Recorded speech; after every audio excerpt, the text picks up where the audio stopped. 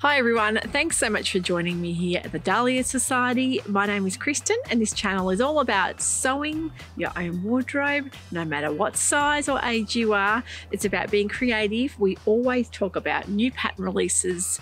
I do have a fabric store as well online, and I'm here to show you my new makes, a couple of things that I've made just this week, and also a bit of an unboxing from the July Deluxe Bespoke box, which is a seasonal box. So once a season we have a designer fabric we pick.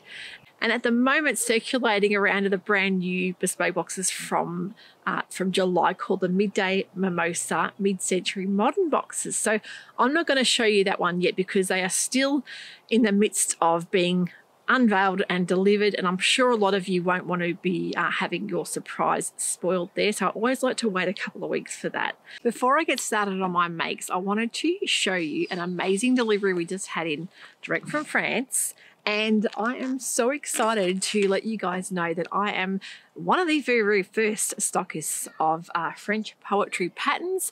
Now, the beautiful Blandine has entrusted me to become a stockist for her beautifully designed paper patterns, and in the past, of course, she has had PDF, and over in France she's released the paper patterns.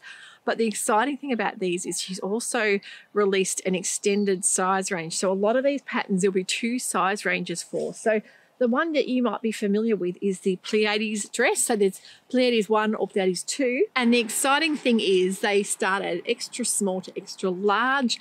And the second size range is extra large to 6 extra large. So how brilliant is that? I just thought you guys would absolutely love these patterns. They're ones that I've looked at in the past and heard fantastic reviews about as well. And the envelopes are just gorgeous. As always, with most French patterns we stock in store, we have such great remarks. Now on the back you'll see the line drawings on that. You can do different lengths. You've got inverted V bodice, frilly skirt or frillless skirt, shoulder gathers, 4 sleeve options and back zipper closures. So a fantastic size range on those. The other Pleiades pattern is the Pleiades 2, which is the one that you may be also familiar with. And same thing, we've got the 2 different size ranges. Look, that one's different. Okay, that one is the one I was thinking of. 2 different size ranges in that as well. And the Pleiades 2 has, again, long sleeves. You can choose a variety of collar and skirt, and it's got great fabric suggestions on there as well. So that is the line drawings on the Pleiades 2. So you have such beautiful designs. The other one I absolutely love, this one only has 1 size range. It's the Leo. So you've got extra small to extra large. Beautiful kind of Victorian looking dress. So pretty with boots and tights. Then we have a very popular pattern that at the moment is only in the extra small to extra large, but I think they're working on the extended size range. That's the Loon. That is such a glam dress. And you can also go online to the French Poetry website and download the free long sleeve hack. So if you've already got the Loon and you wanted to do the long sleeve version, you can do that by downloading the PDF sleeve hack. So such a beautiful dress. The other one is the Stella, which is a short button-down dress above the knee. You can also lengthen it. You've got a drawstring belt. You've got either circle skirt or the godet skirt, so different type of skirt. Godet, of course, is a really interesting style in the skirt. That is, it fits quite neatly to the hip and flares out. So how amazing is that? So the 2 different size ranges in those ones as well. So I'd love to hear your thoughts. I know that you guys are really big fans of French patterns. I think Blandine would be very happy to hear how excited we all are to get some more beautiful patterns in store like French poetry. Now, before I go any further into my making of this jacket, if you haven't subscribed to the channel and you're watching every week, I would love it if you could do that. And if you enjoy the content here at the Dahlia Society, don't forget to give this episode a thumbs up. So firstly, let me think. I'll tell you about what I'm wearing because I have had a really big couple of days sewing. Now, I always try and get orders boxed up and packed up, and Phoebe and I have been really busy doing that in the last couple of days. But I did dedicate a real big day yesterday, full-on day, just the whole day of sewing and finishing off this beautiful jacket. Now, I really rarely do that anymore. I find that I'm so busy with the store. I'll do sewing in dribs and drabs, and it's only when I've got a chance. But this time, I wanted to finish it off and get the end result because I was really in the zone.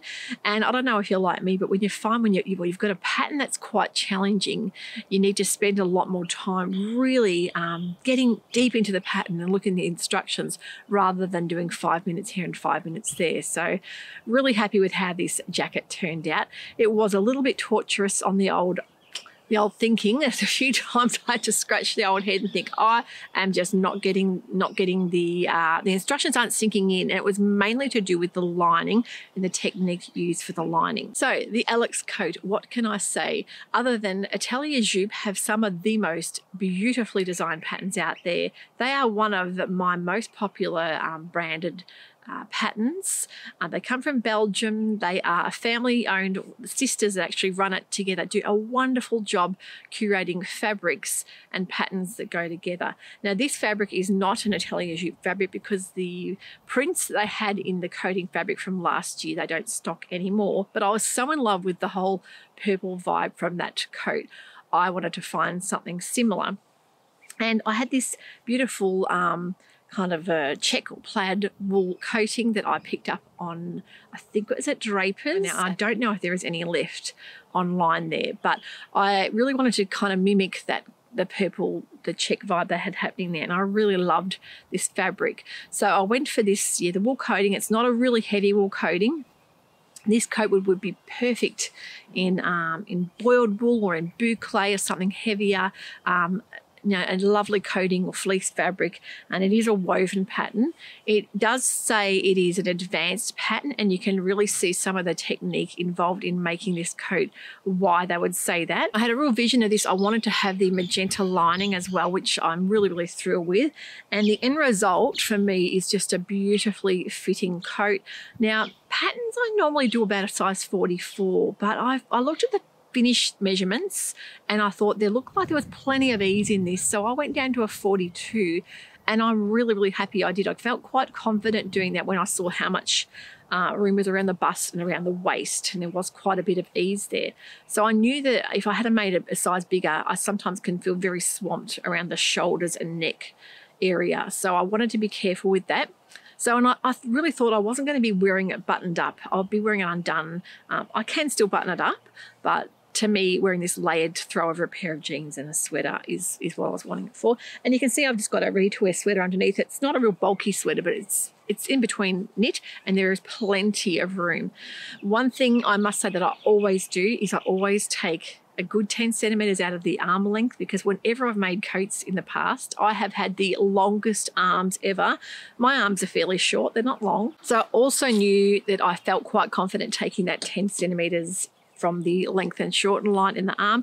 But yeah, don't forget you have to do it with a lining as well, so everything matches up perfectly.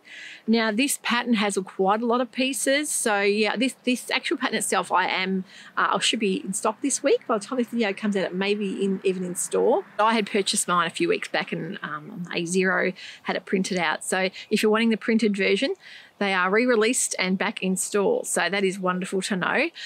This particular pattern, the Alex coat, let me tell you about it. It has got quite a bit of ease, as I was saying. There's quite a few pieces. There is a beautiful kind of princess seam through the middle sections. There's a really lovely angled pocket that is lined as well.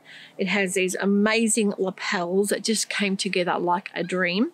The thing with this is that you need to dedicate a bit of time to making sure things like your notches are marked, and by that I mean tailor's tacks are the best way to do to get a really seamless collar finish, because without those tailor's tacks, I don't think that would have come out as clean as it did.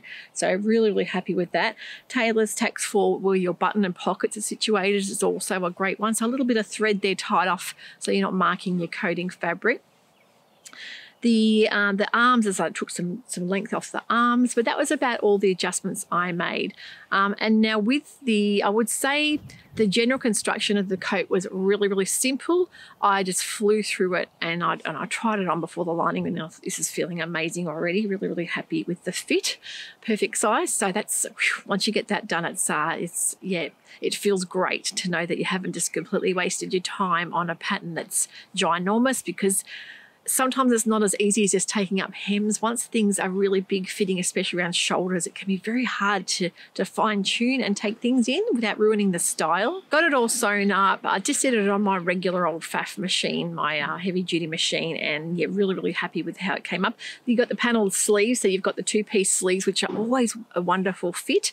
Whenever you have a coat or blazer with that kind of seam lines through it, the sleeves, you know that you're going to have plenty of room there, and it gives a nice shape. What my problem was I got to the lining stage, had it all ready to go, made the lining up, had a read of the instructions and thought, well, this looks tricky. There's a vent at the back of this jacket, and it does say that there is an online tutorial on their blog on Atelier Jupe you can follow along. So you're getting step-by-step pictures, takes you through. When it got to the vent, I must admit I was really scratching my head trying to figure out, going between the instructions on my pattern and going back to the blog post. I think I overly confused myself, and when I actually went to turn it inside out, you do leave a lining piece in the inside of the arm unstitched, and I did think there's not an awful lot of hand stitching in this. It's very, very cleanly finished. I'm not used to that. I normally, when I make a blazer, I normally find that I'll hand stitch the one particular part of the lining. I'm just thinking, something is giving me a funny feeling that this is not going to be as simple as I once thought. So when I went to flip it inside out through that the lining hole, I flipped it inside out, and it wasn't coming out properly. It was all still joined up to the arms. It was like, you know, when you feel your heart just sink and you think, oh my goodness, all this work, and I have really stuffed something majorly up with the instructions here. So I thought I could go back to the drawing board and pull it all apart and go through instructions again. And I thought, or I could listen to my gut and go with what I know as far as putting a lining in. I've made many line blazers before and never had a lot of trouble. This is a different technique used, and it looks so perfectly cleanly finished. But I felt that I would probably get a better result to go back and redo the vent and maybe hand stitch the lining to the hemline. So that's what I did. I actually unpicked the lining on the hem, flipped it inside out, fixed it all up there. Then I went and hand pinned all the hem, got my hem perfectly measured, and then I hand stitched that hem, the blind stitch, and then I actually hand stitched the lining to the top of that and left that bit of ease there. Then I went inside and tacked the shoulders, the seams, the collars together, things like that. It does give really great precise instructions. It's just that lining bit, something went wrong, and I just didn't have the patience to go back and try and do it how the ladies had set out with the pattern instructions there. But in the end, I'm really happy with the result. I went with how I knew how to get it done, and I think that was good for me, because I think if I had have unpicked it and started again, I think I was just confusing myself a bit too much, and I wouldn't have enjoyed completing it as much as I did. And in the end, with that bit of hand stitching and slowing myself down, you know, that bit of couture work sometimes is all you need when you know it's going to turn out well. I knew the fit was great. I just knew that the lining technique for me wasn't going to work. But I'd love to hear your thoughts. Have you made the Alex coat? What did you think about the lining technique? Were you happy with it, or did you prefer to go back to a technique that you'd used before? I think it is a sort of pattern that with that lining instructions, it is such a clean finish, and that it really does alleviate anything like hand sewing, hand stitching. But for me, I was quite happy to hand stitch and get it looking exactly how I wanted. So I'm thrilled with it. I absolutely love it. Even after all the trials and tribulations of the back vent and having issues with the lining, I still would go back and make another one, because I think the fit of it is just superb. I'll put some pics up and some video, and you can see what you think about the Atelier Jupe Alex coat.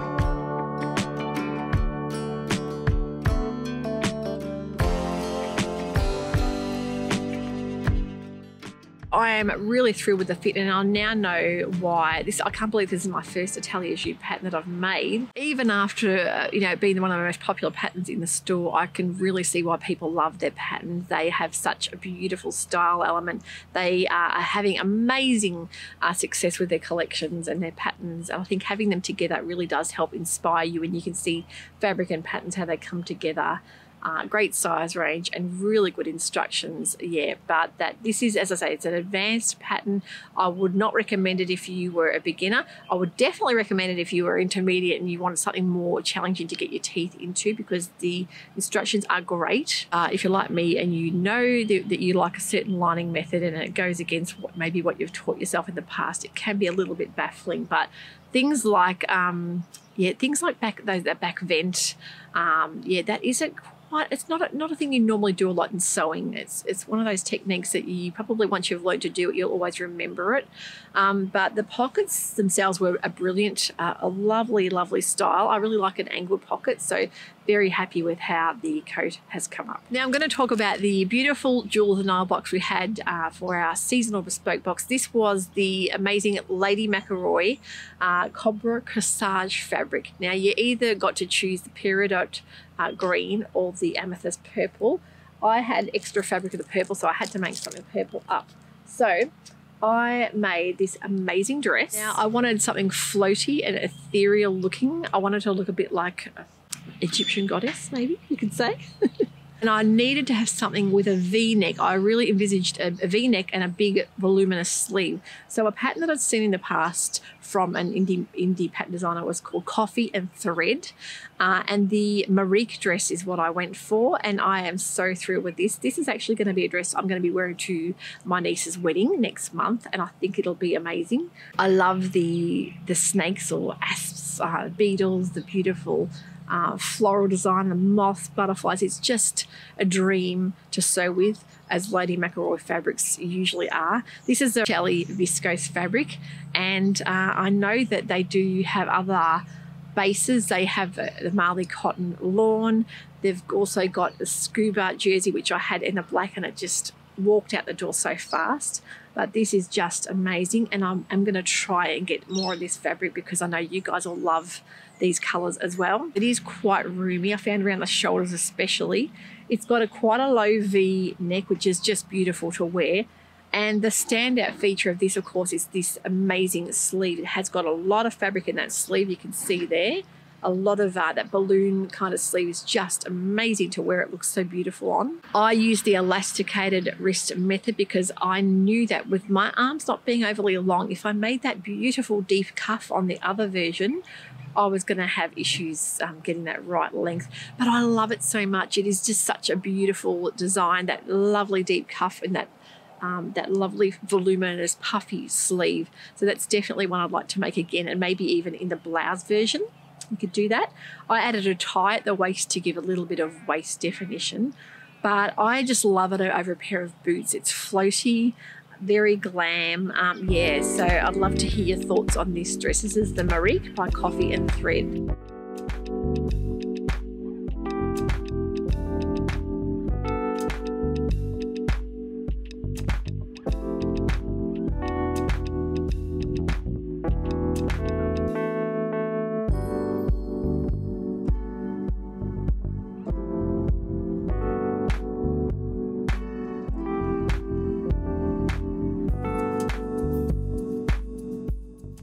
And we used some little rosy cheek labels. I'm going to show you that up close. I just think they were beautifully glitz and glam. So that's creativity never goes out of style. And that's a very kind of Jewel of the Nile theme, I would say. The other goodies in the bespoke box that we had were some amazing chocolate honeycomb shards by Melburnian company called the Chocolate Box. That was our edible gift. We had some really lovely berry tea.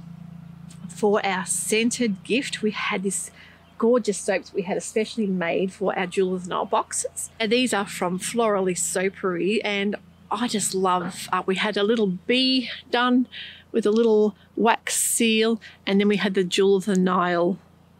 So we had the theme throughout the box, and I think it just matched so perfectly. The other sewing notion gift that we always try and have with our bespoke boxes. With the deluxe boxes, we have handmade buttons, and these are from Rhubarb Makes, and she made these especially for my lovely customers to match this fabric. Now these are, I think there's 10 buttons in all, and they match the fabric beautifully as well. So I think they'd be gorgeous on the Marique dress cuff, the deep cuff, if you wanted to do buttons. Now this gold is incredible.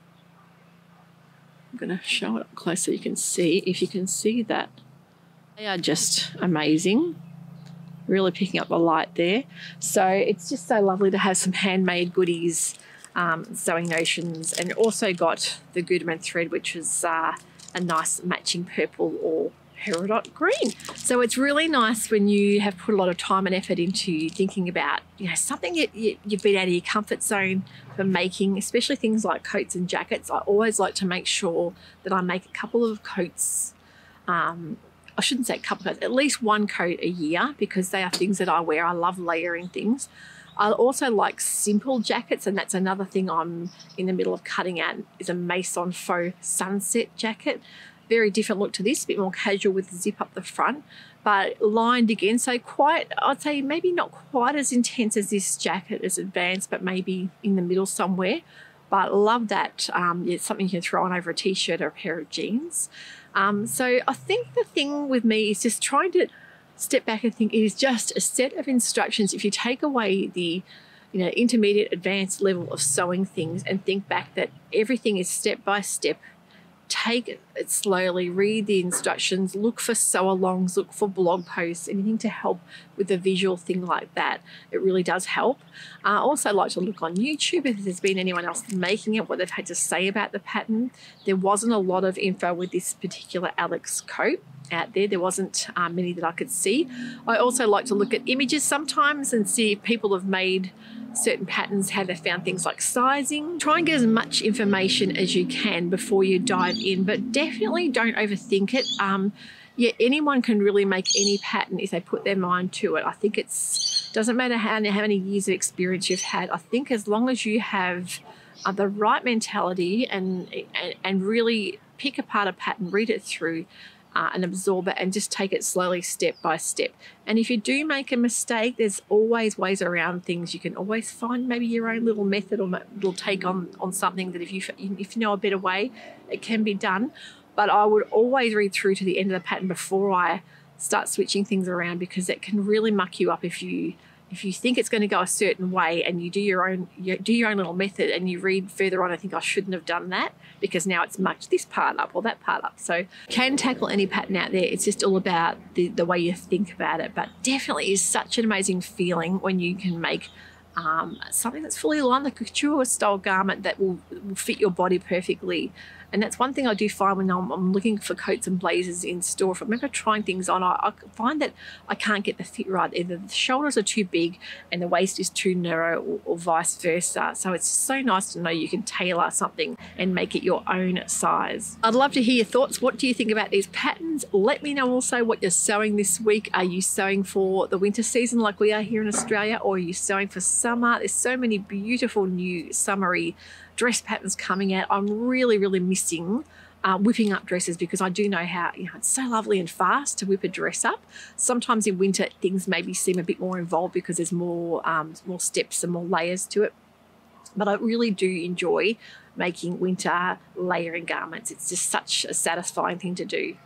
Now, next month's bespoke box, before we get to the unveiling of the midday mimosa, I'm going to touch on a bit about that. Now, in August, our theme will be, it'll be a under the sea kind of Neptune's daughter / mermaid / siren mythology, that kind of thing. That is the theme we're going for. So it's really exciting. I'm going to put a bit of imagery from John William Waterhouse, the artist, that I do love a lot of his artwork. There's so many beautiful ones, but this really captured us, and we thought we'd put this as our image for next month. So if you love something a bit Yeah, a bit oceanic, let's say. I think you're going to enjoy next month's box. So the details for that box will be in the next video. It's usually second Sunday of each month, 7 p.m. here in Australia. And the boxes are really becoming quite popular. So I'm trying to up the numbers a little bit slowly if we can. It is getting harder to find fabric in that much quantity, the same style. I always like to keep it the same pattern, same color, so that's really exciting. I'll leave you with that. Thank you so much for joining me here today at the Dahlia Society, and I will chat to you all very soon. Take care and bye for now.